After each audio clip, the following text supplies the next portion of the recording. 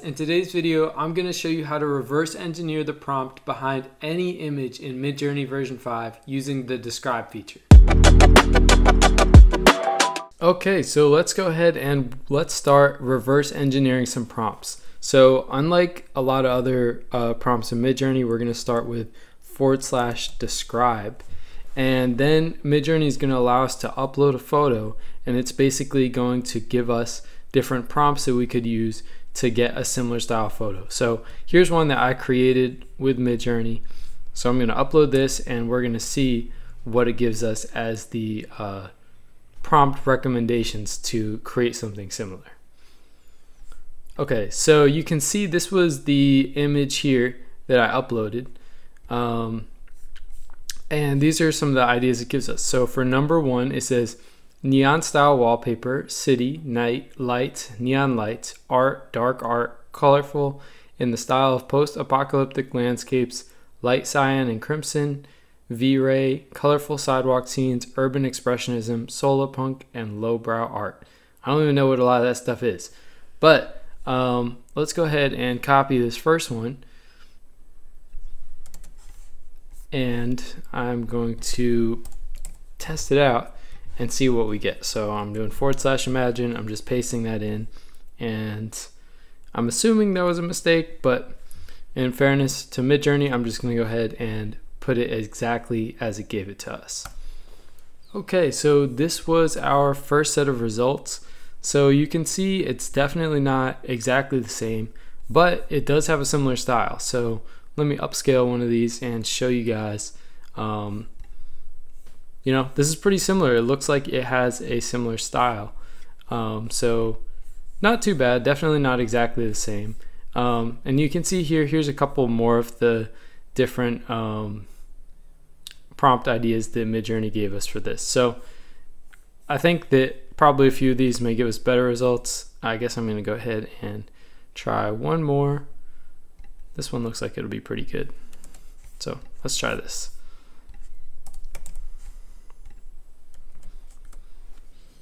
Nice. So this one turned out even better, I would say. Let me upscale one of these. And you guys can see that it kind of incorporated the colors a little bit better than that first one. This is a really nice result. Definitely looks similar. Okay, so let's go ahead and try another one. So once again, we're going to use /describe. And this time I'm going to use this train logo design that I created using Midjourney as well. So here you can see, you know, these are pretty good, I think, about what you'd expect. A green train on the tracks in a circle in the style of a graphic design, inspired illustrations, flat illustrations, dark teal and amber, detailed character design, landscapist, streamlined design, and stock photo. So let's see what happens when we paste this in. And let's see what we get. So these were our results for this next one. They do look a little different, but they still look really, really cool. And you can see, obviously, Midjourney did identify that it's a green train on the tracks. It's a circle. It's an illustration. It's a flat illustration. It identified the colors. So I think that what this shows is how good Midjourney actually is at identifying what is in the image. Okay, so for this next one, I want to do something a little bit different, and that is I'm going to try uploading an actual photograph instead of something that I created in Midjourney. So once again, we're going to use /describe, and then we are going to use this picture of a cheetah that I found on Unsplash, and let's see what it gives us. And just something to note, guys, I did run into a couple errors while I was trying to create this video, and I was a little confused, but I'm not exactly sure what the limit is, but be mindful of your upload size of photographs, because anything larger than 1.5 megabytes I seem to have an issue with. So with that being said, this is what Midjourney gave us for this first one. So it says a cheetah is walking through the grass during the sunset in the desert in the style of Nikon D850 beige night core desert wave shiny eyes candid -AR30:19. So that's the aspect ratio. So let's go ahead and copy this first one and see how it turns out when we try this one. Okay, so these are pretty awesome. I have to say these are really impressive results. Let me go ahead and upscale one of these. But you know, obviously it's not quite the same as far as the positioning, but it's pretty cool that Midjourney actually identified that it's a cheetah, it's walking through the grass, it seems to be in the desert. Really cool. And I mean, just look how good this looks when it's upscaled. It's really pretty incredible. So let's go ahead and we will try one more. And once again, I'm gonna use the image for this one. And this time I'm gonna upload this image of some Nike shoes. And I wanna see if Midjourney can actually pick up on the brand or if it will mention the brand as well. Oh, okay, so it did. Air Blue Suede Nike Blazer Mid. Okay, that's pretty impressive. So I'm gonna try this one as well, just out of curiosity, and let's see what we get.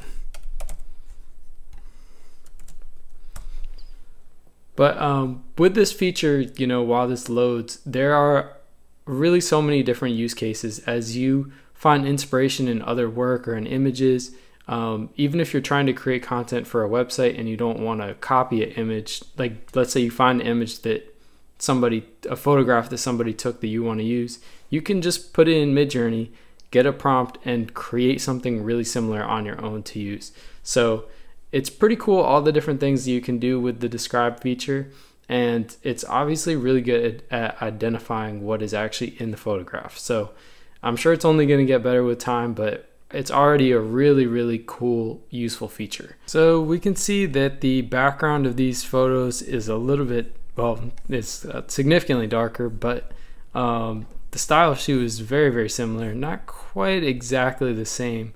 I think only in the second one is it exactly the same, but still pretty impressive. I'm sure some of these other ones work out pretty well too, but definitely give this feature a try, guys. I think that this is really one of the most groundbreaking features that Midjourney has released, because it kind of takes a lot of the guesswork out of putting together great prompts. So when you see something that looks great, this is a great way to reverse engineer it and make that your own. So definitely give this one a try, and if you enjoyed this video, please make sure to like the video and also subscribe to the channel, because I've got a lot more great AI tutorials and content coming for you soon. Thanks for watching.